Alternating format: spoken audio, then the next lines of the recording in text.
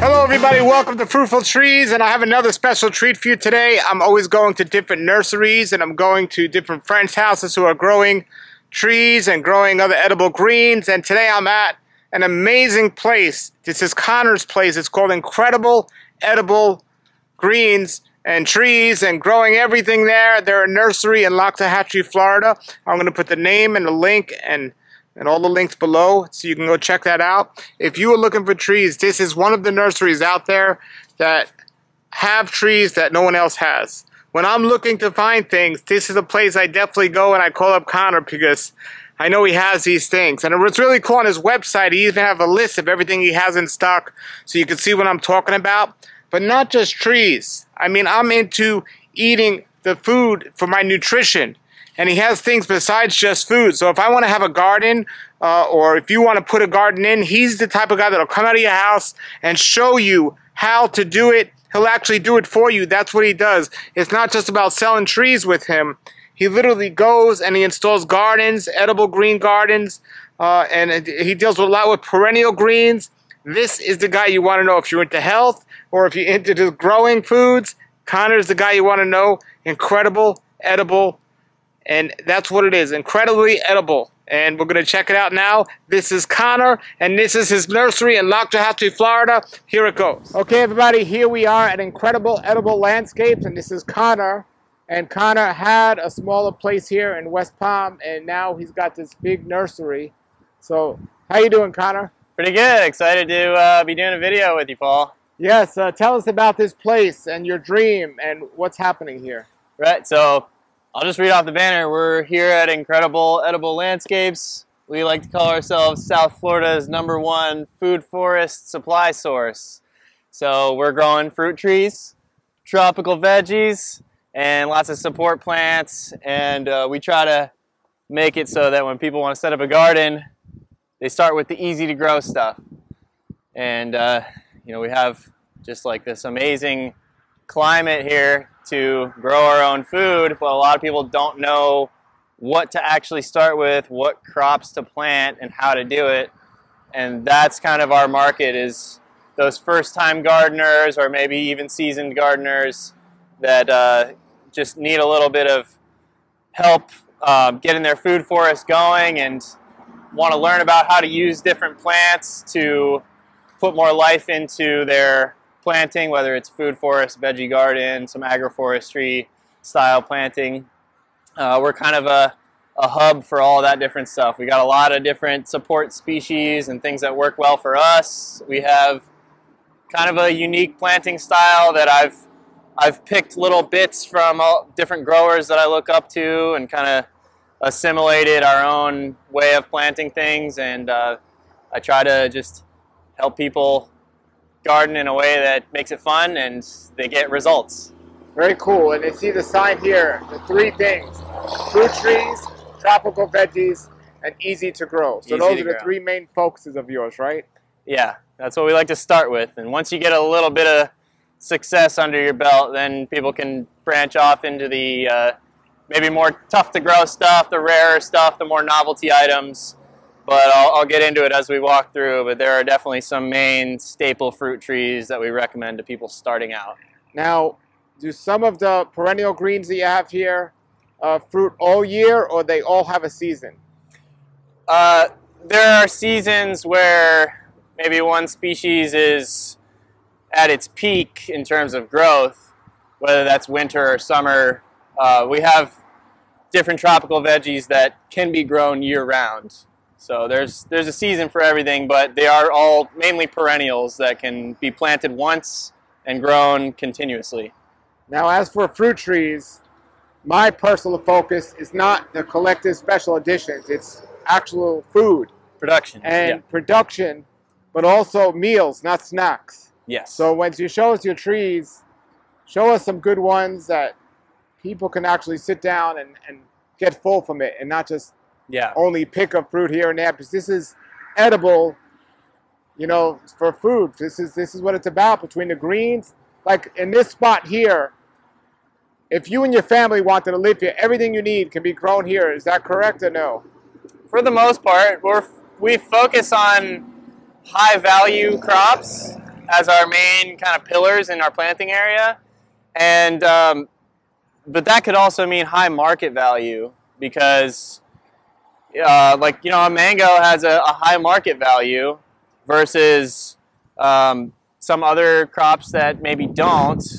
And so you have to consider what is inherently valuable and also fills your plate and is easy to grow.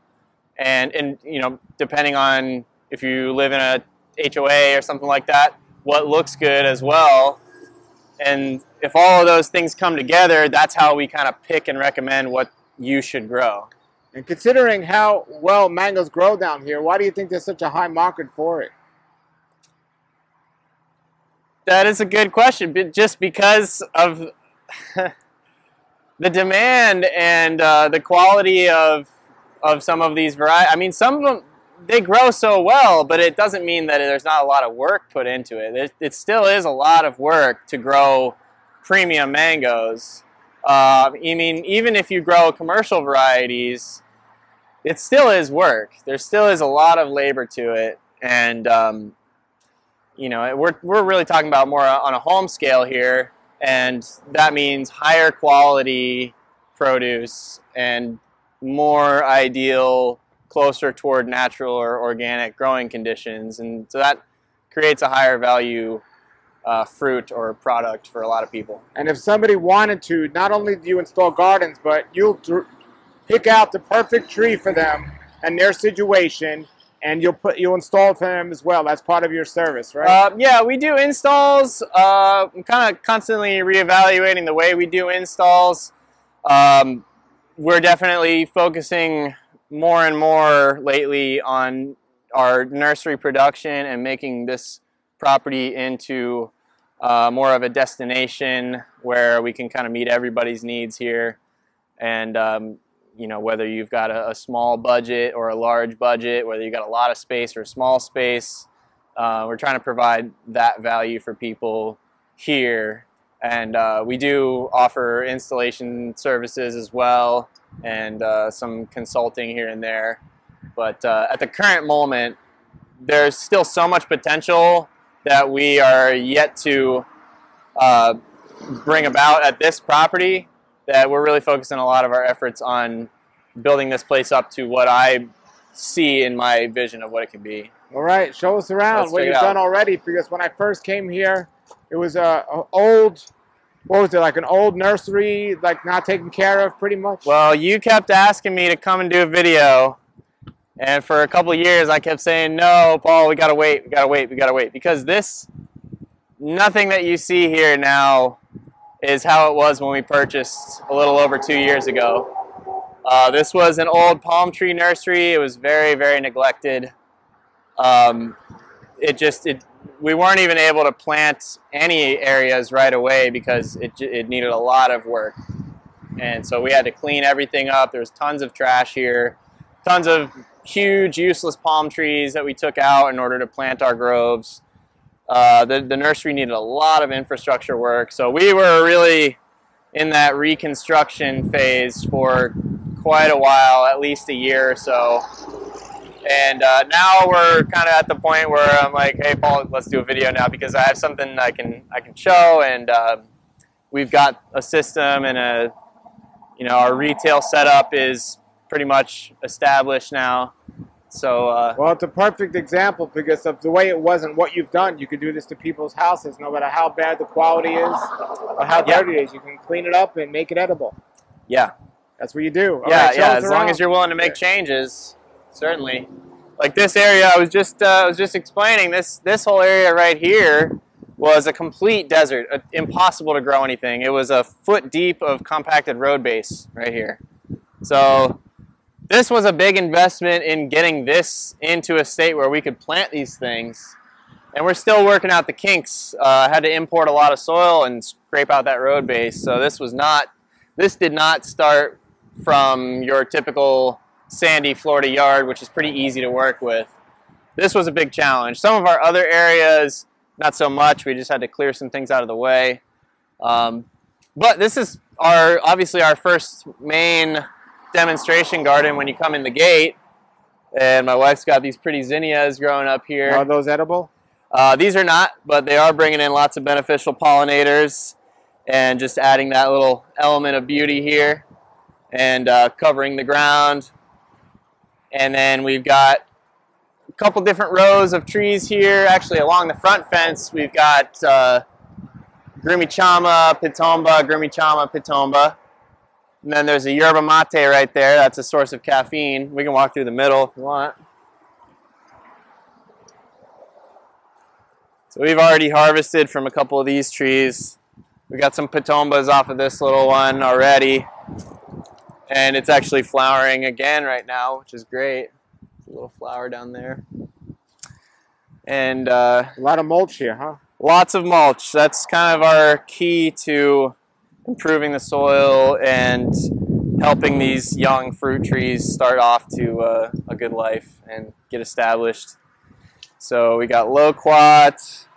I have sweet potatoes along the ground here that are growing. We've got pineapples we just planted here. There's elderberry there. So that's for your good, healthy, immune-boosting elderberry syrup. I've got African basil right here. That's bringing in the pollinators, and we can eat that if we want. You'll see a lot of these around the property. This is an edible species of canna lily. It makes a big starchy potato-like tuber. So we can eat that if we want. I've got yucca back here, another starch crop, calorie crop. You'll see bananas all over the place. This is a special variety called Missy Lucky. I've got a mamey right here. That's that dwarf variety, that pumpkin pie. And lots of different support species in here. Like right here, I've got some candlestick cassia. This is a nitrogen fixer and kind of a pioneer plant that improves the soil as it grows. It's a good chop and drop plant and a good pollinator attractor too. So bringing in those beneficial insects to help keep your pests under control. Here's a sweet tart mango. And a lot of our trees are less than a year in the ground, so we're not getting production quite yet. Some of them are producing, but what's your favorite mango? What's my favorite mango? You can't ask me that. I got too many. I have 12 trees in the ground right now, 12 mangoes. And I guess that question is, I would ask like for what application, right? Because it depends. Do you have a lot of space? Are you east of 95? Are you west of 95? Sure. So my acreage customers that are out here out west, I'll recommend different mangoes to them than I would to you or to somebody that's east of the turnpike where you've got a little less disease pressure. So out here I might recommend Pickering, I might recommend Little Gem, I might recommend Dwarf Hawaiian and some of these other varieties. So depends where you're at, depends how much space you have. Sure. Here's a Fairchild Canistel. That one's still yet to give me a lot of growth after being planted, so we'll keep on nurturing that one. And we're walking past a few different avocados. Here's a day avocado. And this is, I shouldn't really be allowing it to fruit now since it's just its first year in the ground, but this one does have a few fruits on it. That one fruited last year in the pot too. And here's a dwarf Namwa banana. That's an Oro Negro avocado. Now, how far apart are your avocados? These ones are pretty close. They are, I believe it was about 13 foot on center. So that's kind of pushing it. Really, ideally, you would go 15 foot plus. But we plan on rigorously pruning them and keeping everything kind of manicured to a degree up here. Sure. Just because this is our display garden. But I wanted to get a few good varieties in up here. So we did push the boundaries on that spacing. And you'll see lots of other edibles just kind of surrounding here. There's another pigeon pea. I got some galangal on that side of the row. There's a creme brulee mango. Let's see. Here's one of my butterscotch sapodillas. How many do you have in the ground? 2 in the ground. That's a really special sapodilla, and we're kind of I'm kind of focusing my grafting efforts exclusively on that variety because it is hard to get a hold of. But I've been getting the hang of grafting them. Nice. So other than this beautiful display garden area, you have some other personal areas as well. But here's your tree selection that you're selling, all these different trees. Yeah. Look at this mango with all these mangoes on here. Yes. This is what this size? Is a Kaiser. What size? So these are our biggest size that we normally grow, which is 25-gallon mangoes. Sometimes we occasionally step them up a little bigger if they're worthy of it. But these are kind of the main ones that are facing the road. And Kaiser mango in the pot. Yeah, this one's got a lot of fruit on it. And that's one of the best mangoes, one of my favorites, actually. And I probably should have thinned out those fruit a little bit, but it's too late in the game now to, might as well just see how they do. Yep. All right, so you got these 25-gallon. Yep. And some of the 15 gallons are fruiting as well. At what point do you not let them fruit so they can grow better? Like 7-gallon? Anything 7-gallon and below, we pick all the fruit off. If it's a 15-gallon and I don't feel like it's got enough roots and structure yet, if the trunk's not thick enough, where I'm making a judgment of I don't think this should hold fruit yet, then we pick it off. Because really, you need to grow a tree before you grow fruit. So I'm always breaking our clients' hearts when they pick this mango they're really attracted to because it's got a fruit on it, and then they buy it or we'll go and plant it for them. And especially when we're planting it, I'll say, look, I got to break your heart here. I got to pick all these fruits off because especially when you're just putting it in the ground, that tree needs to grow roots. And if it's burdened with ripening up all of this sugar and it's trying to grow roots at the same time, you can have some dieback. You can have really a struggle with that tree. So it's better in the long run to wait for them to fruit. Sure. There's ice cream in a pot. That's nice. Yes, this one, my 2-year-old ripped the fruit off of yesterday, and it didn't seem ready to me, but hopefully it does ripen up properly. There was a fruit hanging on that one. Great mango. Okay. Yeah, show us what else you got. So we put in this bamboo line to hopefully dampen some of the sound from the highway. We're right on Seminole, Pratt, Whitney, and we get 30,000 cars a day and lots of dump trucks and loud noise driving by all the time. So we put in the bamboo as a little wind buffer and a little bit of a privacy screen. And there is an edible variety in here. About every 5th clump is old hammy, which makes edible shoots. So that one's a 60-footer. Beautiful, beautiful clumping bamboo. I see you have the irrigation here. Is this on a well? Nope. We don't use well water. There was a well here when I bought the property, but the salinity was extremely high. It was a 20-year-old well. It was super deep, and the water had really turned salty. There's a lot of development in this area the past few years, so all those new wells being drilled and all that water getting drawn up out of the ground has really concentrated the dissolved solids in certain areas. So when we first moved here, we tried to irrigate with the well, and it started burning everything with the salt. So I just actually completely buried the well, just decommissioned it. And we are fortunate to be on county water here. So we're using county water for our irrigation. And obviously our water bill goes up, but that's just part of the cost of doing business. So it's no big deal. Sure. So yeah, all the bigger pots are on these spot spitters for irrigation. And then as you get to the 7 gallons, these are on 2-gallon-an-hour drippers. So every plant is individually watered. The drip goes on for 5 minutes every morning.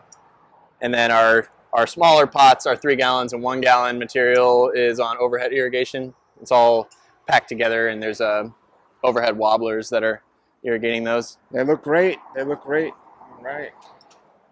Yeah, so we try to make sure our plants are happy here. So there's a lot of mango varieties. I am currently up to about 60 varieties in stock. So there's definitely a mango for everybody here, or multiple. Do you have a lot of Indian varieties?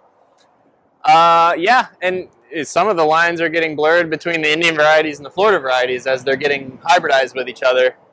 Like I'm looking at a Super Alfonso right here. So, you know, Alfonso is very, very popular fruit across the world and grown a lot, primarily in India. And through the ZIL breeding program, we now have Super Alfonso, which has Alfonso genetics, but is a much better producer for Florida. And it makes a very delicious fruit that tastes as good as Alfonso does. All right. Well, this is an amazing display of, I see avocado trees, I see mangoes here, and I've looked around and I saw a bunch of Ademoyas and a whole bunch of custard apples he has, and I saw Rollinia. Yeah, we try to meet the demand for the, there's a lot of demand for certain trees. Obviously mangoes are probably what we have the most of. There's a lot of demand for Anonas, Ademoyas, we're grafting Cherylata, soursop, custard apple. Got some really pretty Rollidias right here. Check that out. Beautiful. Got to be some of the coolest leaves you've ever seen. I actually got my Rollinia tree from you, I believe. Did you? Yeah, a long time ago. Awesome. How's it doing? Doing great. Doing great. No fruit yet, but doing great. Cool. All right, and then so here's their amazing fruit tree selection, looking great. Yeah, so we got everything from 3-gallon up to 25-gallon and beyond. I'll just quickly show you the 3-gallon section, then we can check out the other side with the veggies. A lot of jaboticabas in that row. How long before a 3-gallon mango will turn into a 7-gallon mango? Sometimes it depends on the variety. Some of them will grow faster and they'll grow roots faster. It can also depend on how old the rootstock was. But generally, once we start seeing that they're fully rooted and the graft is turning nice and woody and lignified and the caliper of the trunk is thicker, then we'll step them up. We try to stay on top of it so that nothing gets root bound, and because if you wait too long and you step up something that's root bound and it's overdue, then it can have this kind of stunted period where it won't grow for a while, and you'd have to cut the roots off. You'd have to trim the roots so that it doesn't stay root bound, and then it's got to regrow those roots, and it might have this phase where it's got to it's not going to look very good for a while, and then it'll finally grow. So we try to pot them up when they're like at that ideal stage. The roots are starting to really spread out and fill that pot, but they're not root bound yet, and that way they can keep going at that really healthy growth rate as they get stepped up. Now, do you do your grafting yourself here on the trees, or do you get these from nurseries? So like the mangoes, 99.9% of these are from ZILs, and they're the biggest producer of mangoes this side of the world, basically. I do graft some of my own, but not nearly enough to meet the demand. However, there are some other fruit trees here that are basically exclusively produced here. Like we grow all of our own mulberries. This year we're growing all of our own loquats. All of the new loquats over there were grafted here. We're going to be doing more of our own star fruits. I'm grafting mulberries, bananas. As our banana collection starts to mature here, we're going to be producing all of our own bananas. So that's one of the things that kind of sets us apart from a lot of other nurseries is we're farming these plants and producing them, and we're buying in what we need to meet demand, but we're a little bit more engaged with the production process of these plants instead of just buying and reselling. Sure.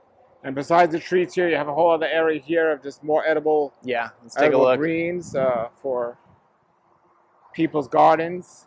Yeah, and so this side of the nursery is the vast majority of this material here is propagated here on site. These are all the perennial vegetables and herbs and spices and supportive species that I've collected over the past 5 years and have grown them out, planted them out, learned where they like to be planted, how they like to grow, how you can use them in companion with other trees, and how to propagate them. I've learned over the years so that we can grow all of our own stock here.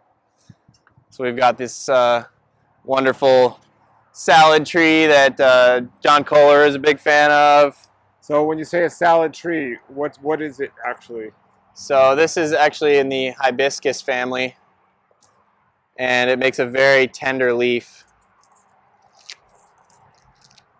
And Can I it is, go ahead, yeah. It is as close as you can get to a romaine lettuce that you can grow year-round here in South Florida.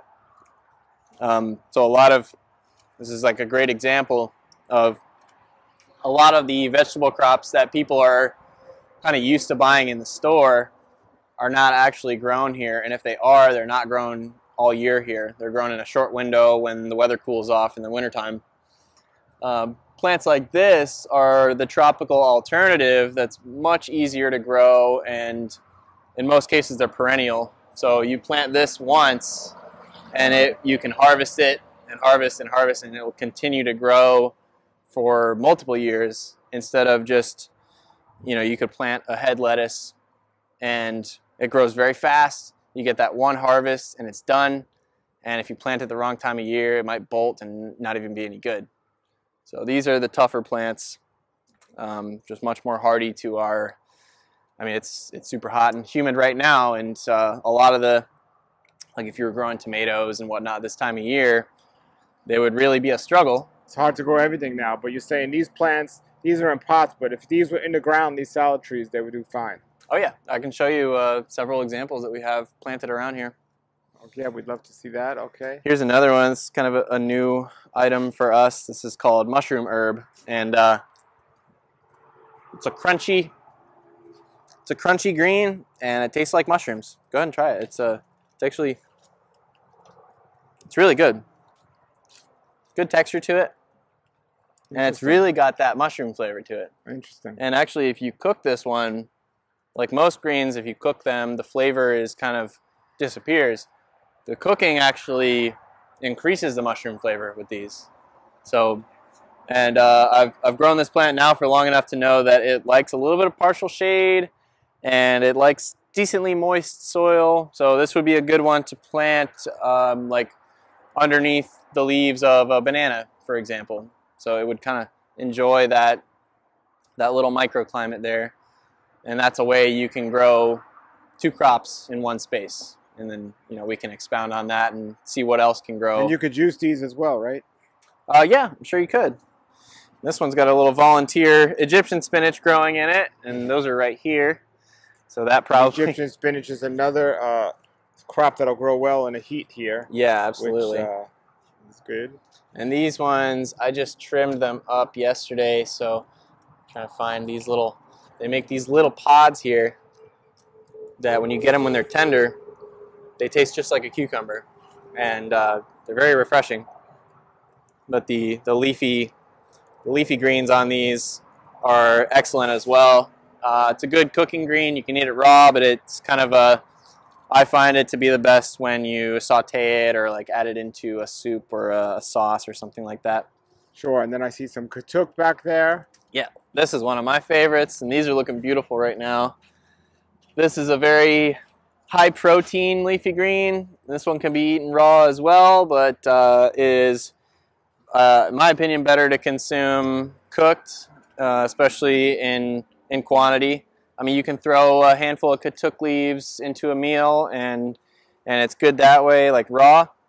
But it makes an excellent cooked green, and it actually, the texture of these leaves.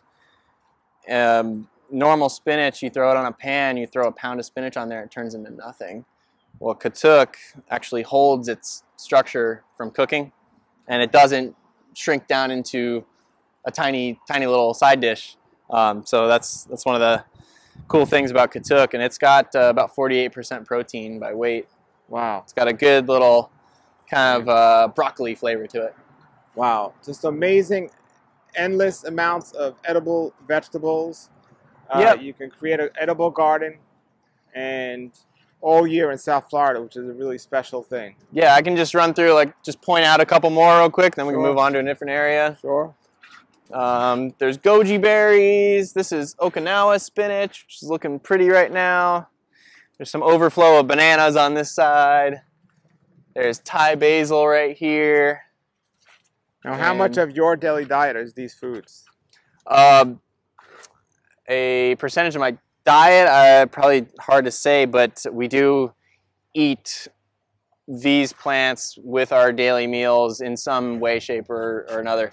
You know, whenever my wife is making a meal, she's always thinking, like, what can I add to this from the garden? So some little bits and pieces, at the very least, get added into pretty much anything that she's cooking.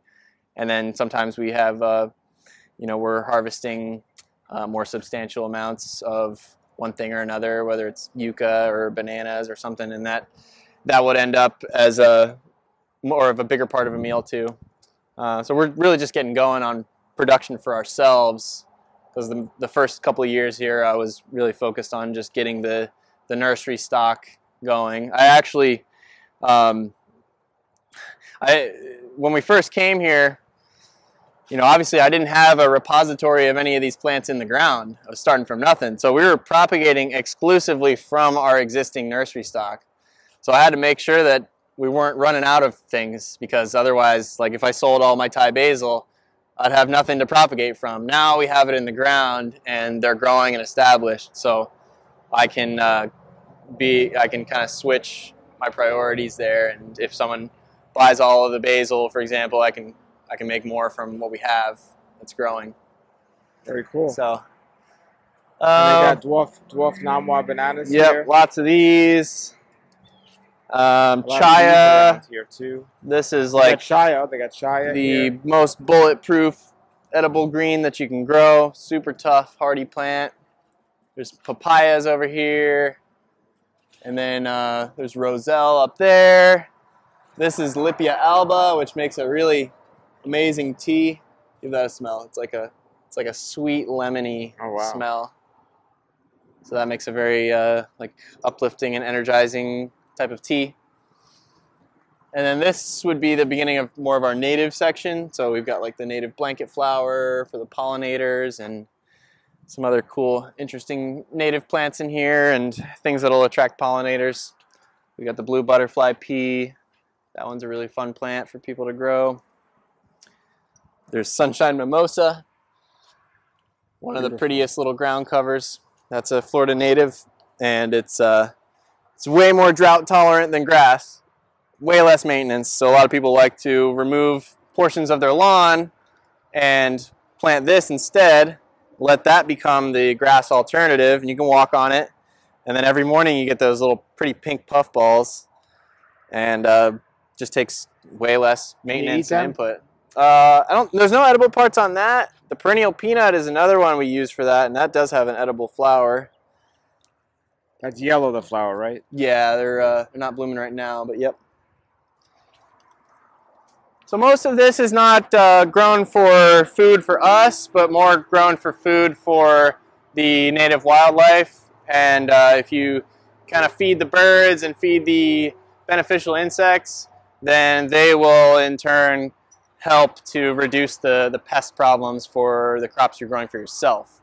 So like if I'm bringing in, if I'm growing a lot of flowering plants and I'm bringing in predatory wasps, the predatory wasps will also go after the caterpillars that maybe they're eating my trees. So that takes a little bit of that work and responsibility off my shoulders, and it also just adds some beauty, and these are things you can stick in between the spaces of your production plants. Some of them do have good edible aspects too, though, like the beautyberry here. They're flowering now. Oh, just broke that branch. Beautyberry makes a tasty little purple berry, and we've made jelly with it before, and it actually was surprisingly good. So there are little bits and pieces from the native selection that you can eat as well. Even this Yapon holly This is a native and very common in landscaping, a little low-level shrub. That actually is has the highest caffeine content of any native North American plant. It's about two-thirds the caffeine of coffee. So you could grow that, make yapon tea, and you could replace your coffee with that. Wow. So I'm going to put Connor's contact information, his website, below in the description.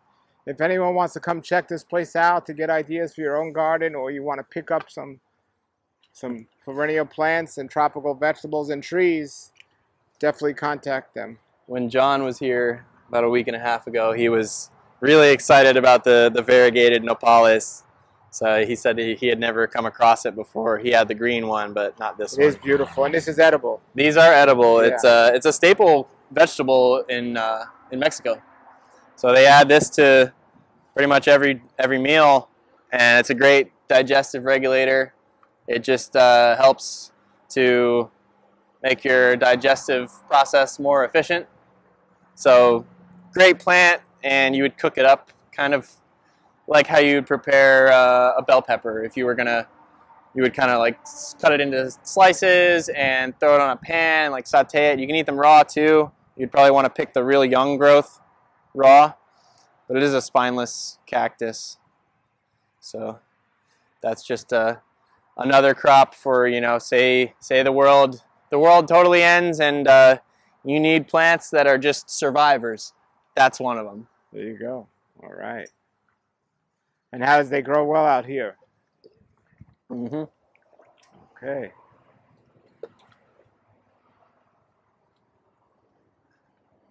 We can take a look at this. This is another one of our gardens that we use a lot as a way to kind of demonstrate the concept of planting in this agroforestry style. So our main crop in here, and you can't even see most of them now because a lot of our support plants have grown up around them, but our main crop is mangoes. So there's a Pickering mango right there. And then we have a tree every 16 foot. So 16 foot over this way, we have a honeykiss.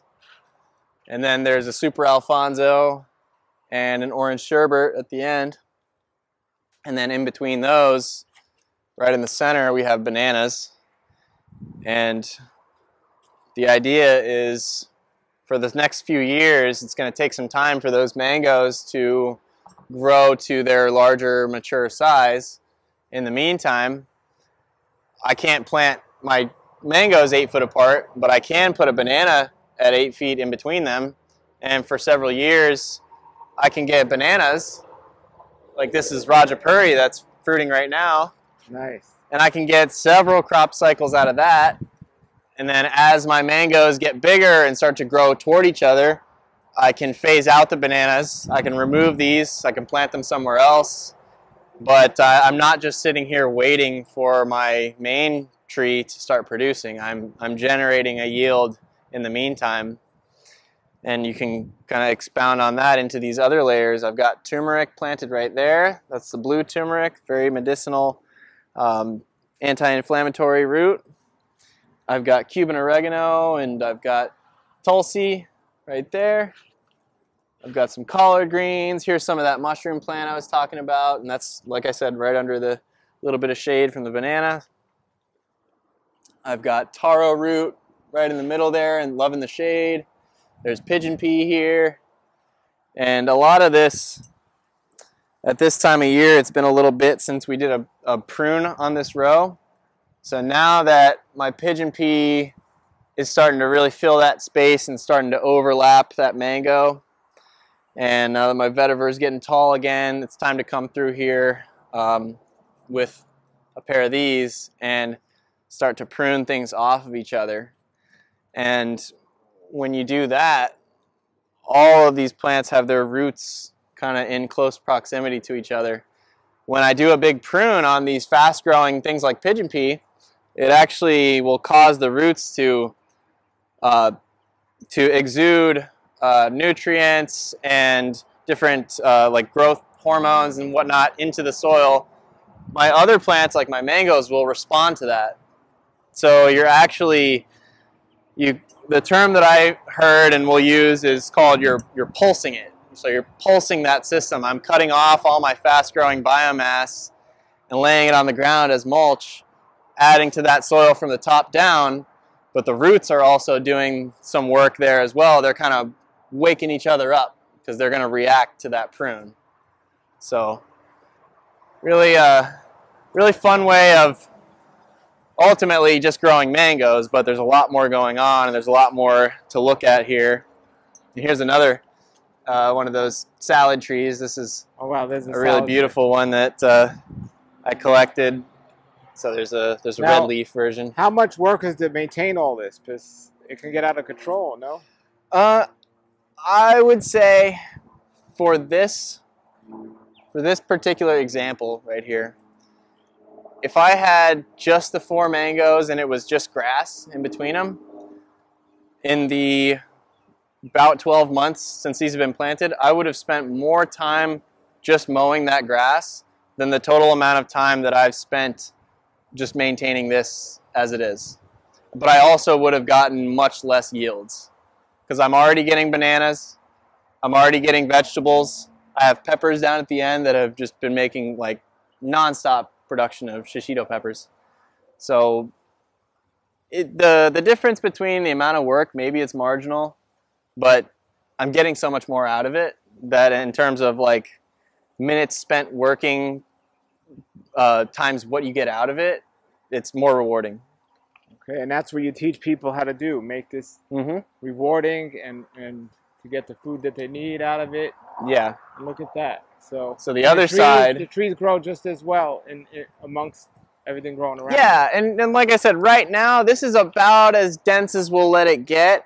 If I had, so the only mango that's producing is that Pickering. If I had all of these with a crop on them right now, like this Honeykiss is not fruiting right now. If I had fruit on it, then I would approach this differently and I would be pruning this more because I want more airflow in there to help keep the fruit healthy. But at this point, I'm just encouraging growth. And this tree does not mind being kind of surrounded by everything else here, because as long as I am pruning it regularly and letting that tree kind of dominate over time, they're perfectly happy. So at this point, when I'm just growing the tree and I'm not worried about fruit, yeah, it's fine to let things even get a little bit overcrowded, because you get in there and you clean it up and then it really lights the whole thing up and you get a big response from the mangoes, and they'll grow a lot after you cut. So here's a dwarf namwa that's showing you what the meaning of dwarf is. It's like almost resting on the ground. Yep. And then we have some yucca, more sweet potatoes on the ground. Here's moringa, kind of planted in between here.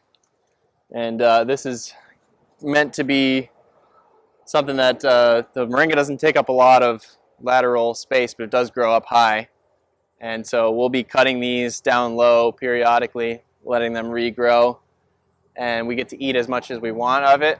I can preserve that, but I can also use that as a source of mulch and like fertility for the soil. So you know how much nutrients and minerals these leaves have. I can eat as much of that as I want, but I can also add it back to the soil. And so this moringa may be more talented, let's say, at pulling trace minerals and vitamins and stuff out of the ground than some of my other plants. So I can use that to my advantage. I can put that back on the ground and kind of feed it back. So Excellent. you'd call it a nutrient accumulator. Now here's a tree, a mature tree on the property. Is this a fruit tree or? This is an ice cream bean. This was one of the very few fruit trees that were here when we purchased. And we can actually see if I can find a good one right now, and we can crack it open and I'll show you. Grab this branch. I see a good one. Where'd it go? See a good one right here. Drop 2 of them. So this is a kind of a novelty fruit. My 1-year-old just discovered these and he loves them now. Wow. So it's like a like a bean pod, and it's got these little seeds in here. But around the seed is this fluffy white, like a cotton candy texture. Go ahead and try that. Right around the seed, and yeah, you can just pop it in your mouth and kind of eat around the seed and spit the seed out, or you can peel it off. Excellent. But you know, that's not gonna feed your family or really fill you up. But this was already here. It makes a great shade tree. It's shading my taro, so I'm using that to my advantage. And taro is another calorie crop. So it's just a fun kind of novelty tree. But you can also use the ice cream bean as in an agroforestry setting. I could plant these along my other row behind you with the mangoes. And this is a nitrogen fixing tree. So it's going to add nitrogen to the soil. And I can cut it repeatedly. It'll grow right back. This tree is sometimes used in coffee plantations as a source of shade. And then they grow the coffee underneath that. So there's a lot of uses for some of these tropical plants besides just food production. You can actually use them to improve your food production process. So that's really cool. Very cool. Very beautiful the way he's puts this all together here. So, and you sell those ice cream beans if people want to buy them, the trees? yeah, we have the trees. Yeah, we plant a lot of seeds from that tree. We grow those trees up. And, you know, if somebody comes and visits and we happen to have some ready to pick ice cream bean fruit, then you get to try it too. All right. And so you have some more trees in the ground, or is that pretty much? Yeah, even here I extended this mango row a little bit and I planted 3 more pickering trees. Okay. And you can kind of barely see them in here because I've planted so much else around it. Or you like picker, or just one of them that does great out here? I personally really like the fruit, but what I also like about the tree is it's a heavy producer. It's disease resistant. It's a compact tree. So I planted these at 10 foot. And I wouldn't do that with many other mango varieties, right? You know that problem is planting them too close. But with pickering, they're a very compact grower. And 10 foot is a manageable space for that variety. So I planted those as very small plants. You can see that one, and there's another one hiding back there. And then in between them, I put in jack beans, which is this right here. This is jack bean, and that's another nitrogen fixer, and that grows and shades the ground, so it keeps the mango roots happy. And here's another salad tree in here. This one makes the really giant leaves. Look at that. Wow. So you can make a nice burrito out of that. And they grow all year. Yeah, they grow all year. And you know, some months they may be growing slower than others. Right now, with all the humidity and rain, they're growing super fast. They get a lot of wilt when it's really hot out and dry? They can if they're, it depends, because there's a night and day difference if you plant them and you don't put enough mulch. The roots are very sensitive, so the sun's going to heat up the ground and they'll be stressed. But these ones, they have mulch and they have all these other plants, so those roots are kept nice and cool and happy. So even though we're on 2.5 acres, our planting areas are all somewhat small and split up from each other. So we have to use this space in the most creative way that we can. So I've even got this little strip right here on the top of the swale, and I've got custard apples here. There's a San Pablo, and I got bananas in between these as well. And then here's a painter's cherylata, which I can show you a fruit. Step up in here. Where is it? Here's a little cherylata fruit. So that's a cross of custard apple and cherimoya. It's got the fruity flavor of custard apple, but the chewiness of the cherimoya. I love them. I have Loxahatchee grass here that's kind of holding that edge, and we cut that every so often too.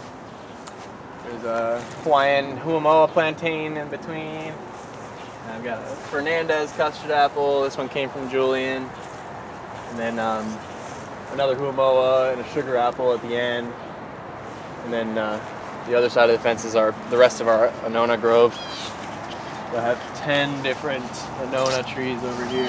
Now, how does it work here with critters? Do you get a lot of raccoons or squirrels? I actually don't, just because of the way our property is situated, where we have the highway over there, and a lot of properties in Loxahatchee are backed up to woods or like vacant lots. We are not, and I think especially because of the highway, I don't really get any iguanas, I don't really get any squirrels. There are a lot of cats, but they don't really do much damage. And then we have birds, but I don't get a lot of pest issues other than your typical like insect pests that are kind of everywhere, and we try to take care of those. Now, what about foot traffic? Are you concerned when these grow up and get fruit, there'll be foot traffic here taking it?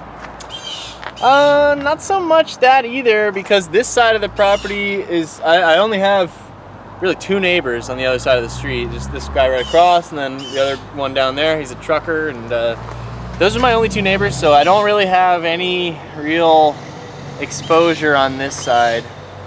Now at the front, maybe in several years, our mangoes might be, you know, hanging over the fence a little bit, and people will maybe try to get on their tiptoes and pick some fruit there.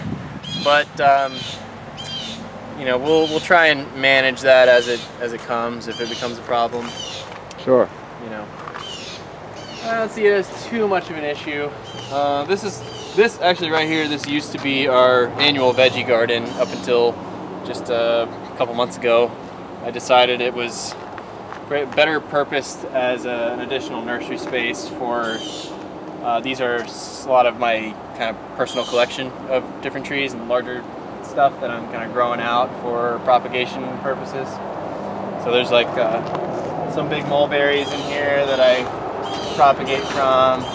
Wow, look at those. This one's a Thai dwarf mulberry. Much larger fruit than that typical dwarf everbearing. Sure. So go ahead and pick some of those if you want. Wow. And then this one is one that's real special to me, and I think that it's kind of done with its fruiting right now. It did just make a good crop. Let's see if I can find some. This is a green mulberry, and it is way different than the other purple type mulberries in that it doesn't taste like a berry, it tastes like honey. And they look kind of unripe when you see them, right? Yeah, they're just a little bit of a off-ripe, off-white color. Yellowish green. The birds definitely don't see them, so that's a plus. Yeah. Yeah, that one I can't find any fruit on it. But I've got other stuff, and it's just kind of my collection of stuff that's staying in pots. This is my oldest. And I see here you're using the black poly pipe instead of the PVC. Is that a common choice amongst nurseries, or is that just what you prefer? Well, for this type of setup, like I have the PVC that's my water supply back there, and then we split it off into these flexible 1-inch poly lines, and this is how we use for the drip irrigation or the spot spitters. So you actually just take this little tubing and you cut it into a sharp angle, you poke a hole and just stick it right in. And these are great because there's nothing to clog there. It's just a little slit where the water comes out. So when we run the irrigation, we just run it for like 5 minutes, and it spot waters each individual pot and keeps these big trees happy. Some of this stuff I'm just growing up to sell when it's bigger too. And we just planted a new little thing right here. There's some eugenias there. And this is the other part of the annona grove. I could point out some fruits on here. This one is the overachiever this year. This is the red sugar apple, Kampong Mauve sugar apple. Best sugar apple I've ever had. It's delicious. I think I had 1 or 2 off this tree last year when it was in a pot. And it's producing about as much as this little tree can handle. Do you hand pollinate these? I did not hand pollinate any of these. So they may not have set as much fruit as they potentially could have, but there's plenty, and this is just, there's less than a year in the ground here, so I'm not really worried about pushing them to produce now. Like this is a dream Adamoya, And I did get one fruit on here with no hand pollination. It didn't flower very much, so I'm happy that I got one fruit. And then I have a Loxahatchee here that I did not hand pollinate either, and it's got a good number of fruit on there. There's 1, 2, 3, I think a couple more down here I'm not seeing anymore. There's at least 4 or 5 fruits on there. First year in the ground, didn't bother to hand pollinate it. This one's a PPC Attamoya. No fruit on that yet. This is all of our turmeric stock that we started this year. I want to grab onto this and stuff over. I backed it up a little too close. And this, we're kind of getting to the back of the property where our production area is. So this is where we pot up all the plants and we start the seeds on this table. We just got a load of potting soil this morning. What kind of potting soil do you use? This is a custom blend that comes from Atlas. Yes, okay. And it is 40% Canadian peat, 40% pine bark, 10% sand, and 10% sawdust. So it is a very well draining and at the same time moisture retaining mix. And then what we do is we take a few scoops out of this pile with a tractor, we spread it out, and we mix in different amendments and fertilizer into it, and we incorporate it into the whole pile so that when we're potting up plants, there's an even distribution of fertility through the soil, so we get even root growth that way. Nice. And a lot of nurseries don't do it that way. They'll fill their pot and just dump a handful of fertilizer in and then put the plant in there, and you can get uneven root growth that way. So we're spending a little extra time paying attention to those roots and trying to build a strong tree. This is some of our native plants that are growing up back here. And then there's a shade house here where we're propagating a lot of stuff. I can briefly show you this. Like even right here, got some grafts going. These are the black Suriname cherry, the Zill Dark variety, and these are pretty new grafts that they still have the bag on for the humidity, and they're just starting to push out. You can just see the new leaves starting to push out in there. So been experimenting with different grafting techniques, and the humidity bags definitely tend to help. Got lots of shampoo ginger in here we're growing out for next year. Very cool, man. Yeah, this is all kind of the rootstock and seedling and production area before the plants are ready to go out to the front to sell. They grow up for a little bit back here. And we've got more stuff in the ground as well, just kind of wrapped around this backyard fence line with different fruit trees. Some loquats, mulberries, more bananas. Oh, yeah, I gotta show you this. This is that scarlet jaboticaba. This one's gotta be the fastest fruiting one. This is a variety that can fruit at about 3 years old, 3 or 4 years old. So this is probably a 4-year-old tree, and it's making a nice little crop right now. Very nice, man. So yeah, there's a lot more I could show you, but we don't want to make a 3-hour-long video. Well, we'll come back for another part, and we appreciate all you're doing. And here's a fruit you can try. Is that Patuma or lemon mangosteen? Yeah, Patomba. Here you go. Just give me the seeds. Patoma, everybody.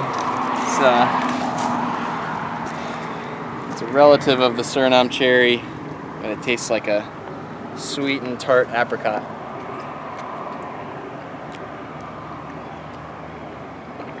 Very nice. Yeah, I have 5 of these planted, so it's one of my favorites. Here you go. Thank you.